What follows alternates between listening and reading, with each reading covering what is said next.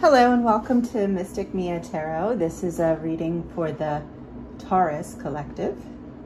It is timeless. Whenever you come to it, it's the perfect time for you to hear the messages revealed. There are deliberate items in the frame. I do have the 4 elements represented with crystals for earth, flowers for air, water in the vase for water, and a candle burning for fire. The artwork is original. It is a South American bird. I'll have to look up the name, I can't remember, but if interested, see info in the description box. I've pre-shuffled several different decks and laid out a Celtic cross. And this reading is meant to be listened to as opposed to watched. Please forgive the background noise. There are children in this house. And we're going to start off with a card that could represent the astro sign of the person on your mind, and also will set the tone for the reading. So the card that I pulled is the Chariot. Could be dealing with a Cancer or someone with Cancer in their placement. And I'm going to prop that card back here. If I do want to show you a card, I'll just let you know. I do appreciate your likes, comments, shares, subscribes. Thank you so much. And so anyway, the Chariot. I got the Chariot yesterday for Aries as well.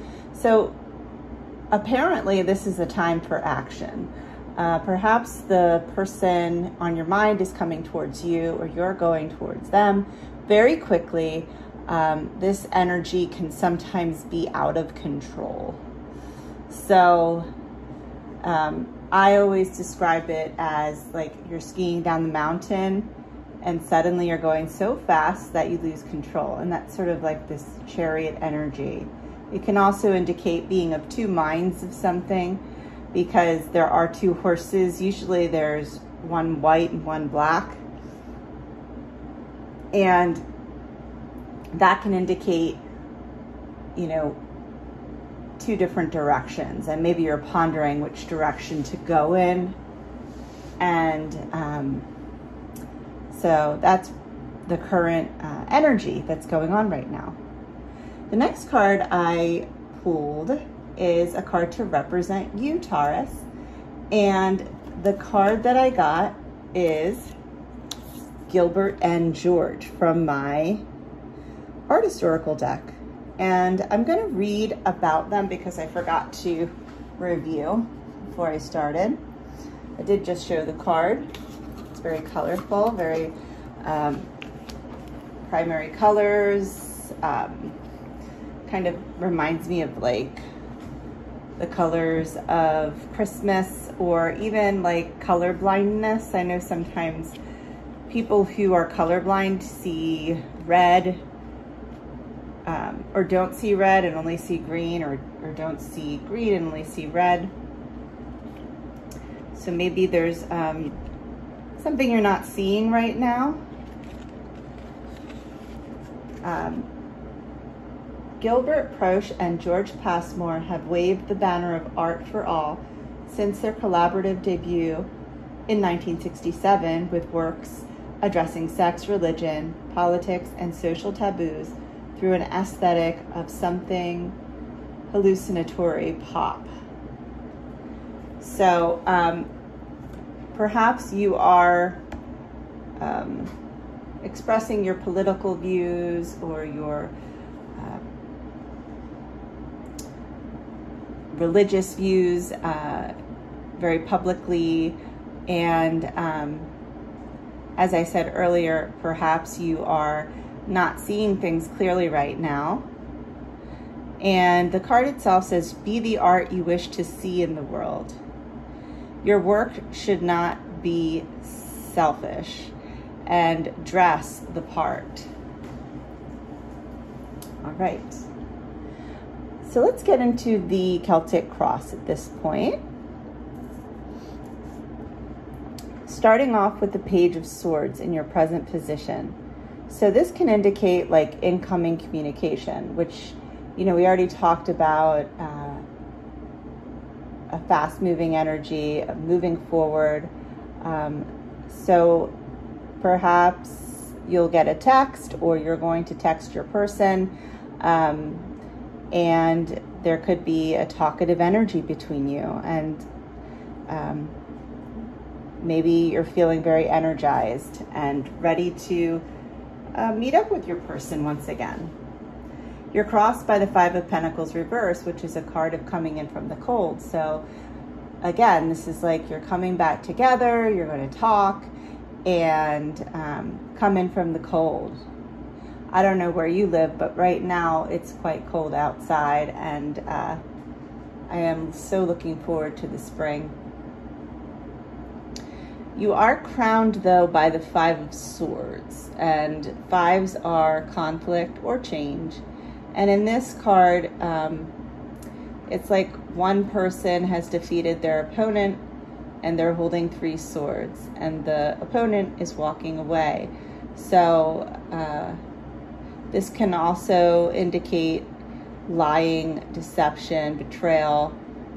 And so that's crowning. So you know, ought to be cautious with this person, Taurus, because there could be some sort of secret betrayal. And when you're rushing forth with that chariot energy, it could be that, you know, you're kind of leaping before you look. So just be aware there is some deceptive energy crowning the reading. In the distant past, there was injustice because you have the Justice card reverse. So perhaps the connection didn't start off on fair footing. Hence that crowning card is a continuation of a unsteady foundation. There could be some sort of dishonesty in the, you know, foundation of this relationship. In the recent past, you have the Two of Pentacles reversed. So there's a failure to make a choice. Sometimes this indicates like someone juggling more than one relationship. So maybe that dishonesty in the past was maybe this person is juggling and failing to choose one or the other. So just be aware of that, Taurus. In your future position, you have the Seven of Pentacles in reverse. So this is a card of waiting indefinitely. Perhaps the investment you made in this person isn't yielding the results that you were hoping for, and you may be ready to give up. Some other astro signs on the table are Taurus, Aquarius, Libra, Capricorn, and Taurus. In your environment, you do have the King of Swords. So this is a card of someone who is brutally honest and very level-headed. And, you know, this is an ideal partner if you're looking for someone who is honest and true and real, and not, you know, it's one that doesn't sugarcoat their words. Perhaps this is representing you, Taurus. It is a late Taurus, early Gemini card. So you're coming into your truth. And your person is seeing you as the Ten of Pentacles reversed. So they're seeing like this hope of a committed relationship. They're losing hope in it for whatever reason. There's a lack of stability and even financial setbacks. Maybe they see that, you know, maybe they thought you had a lot of money and you're not as wealthy as they thought, which you know, if someone's trying to get with you for your money, that's a huge red flag, right? In your hopes or fear position, you have the 9 of Cups reverse. So this to me is sort of the happily self-satisfied single person. So perhaps you are feeling sort of like, you know, take it or leave it with this person. Seems like they are a little shady. And maybe you're like, you know what, I'm good on my own. You could be hoping that they're your wish fulfillment, but, you know, if they're not, you're perfectly okay by yourself. And in the outcome, you do have the Death card in reverse. Death card can represent endings or transformation. When it's reversed, it can also mean like a resistance to change or unable to move on. So perhaps, you know, you're starting to see who this person is, but even still, like you're having trouble moving on from them. You are perhaps also considering revisiting the connection. Let's see. I'm going to use my Zodiac Tarot to clarify a little more. We'll get the energy of the person on your mind toward you, your energy toward them, and then the outcome of the current energetic cycle, which ends at the next full moon. Why? Because I said so. I just feel like it's a good time. I think it's about 2 weeks away, maybe a little less.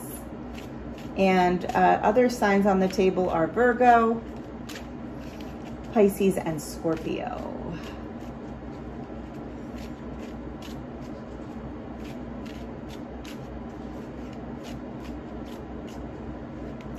Like, seems that, you know, you're coming at this relationship with honesty, and this person may not be. So just be aware of that, Taurus.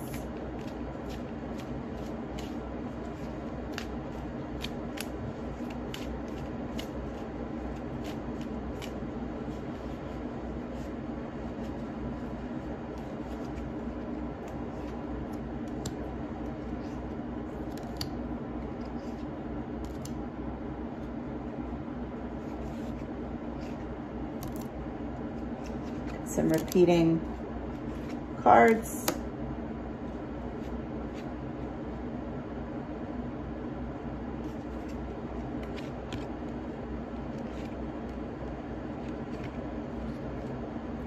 Okay, so they have the World reversed, the Six of Swords reversed, and the Queen of Cups. So they definitely have a lot of love for you with the Queen of Cups. And they may want to return to you with the Six of Swords reverse. Sometimes, though, that can be some sort of regression. And they may want to revisit this relationship with the World reverse. So it looks like a return is imminent.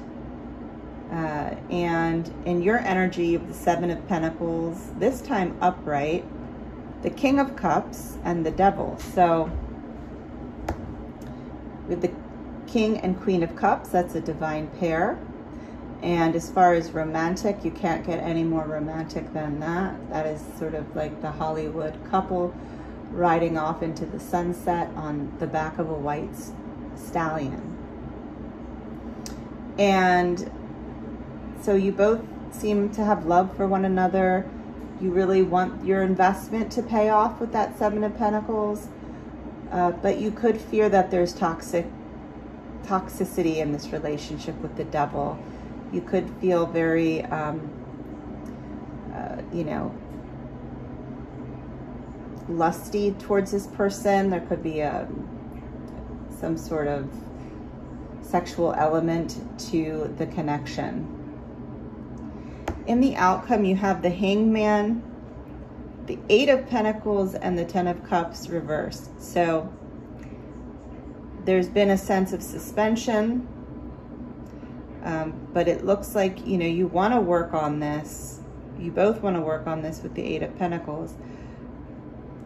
But, you know, the Ten of Cups may not really be possible because it is in reverse. You know, perhaps you want the Ten of Cups with them, but something is lacking in the connection. And there's a lot of good here, but there's also some toxicity, and perhaps that's why the Ten of Cups is sort of elusive. We'll get a bit more clarity with some bibliomancy. I'm going to use this novel by Carlos Castaneda. So please quiet your mind, Taurus, and I will ask a question from the universe, to the universe, I should say, regarding your situation.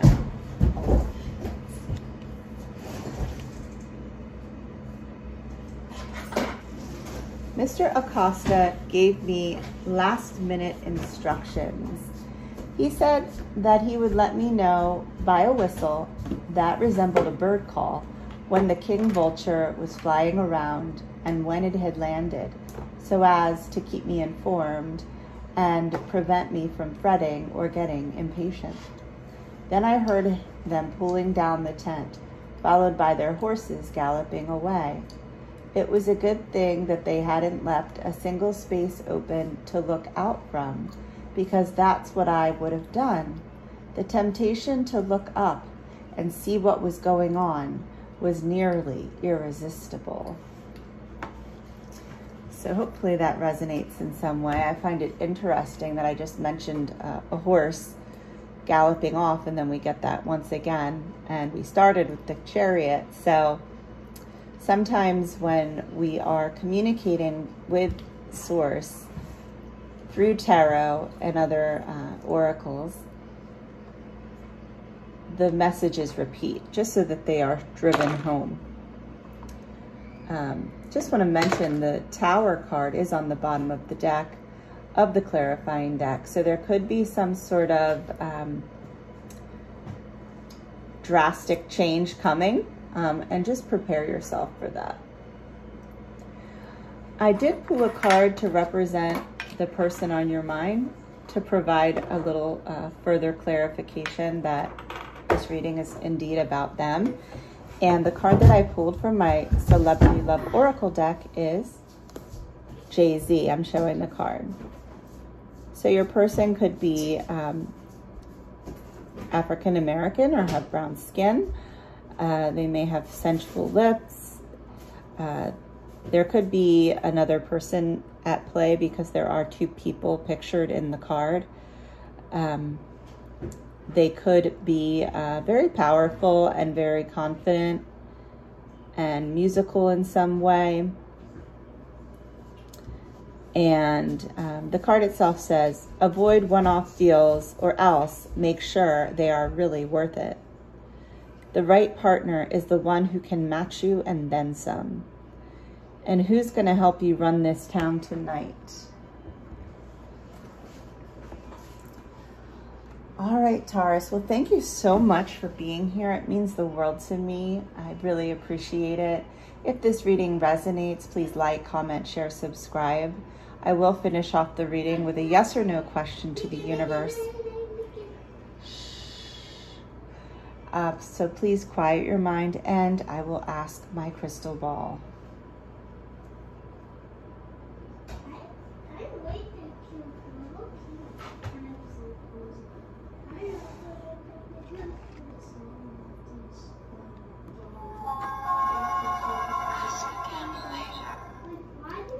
Okay.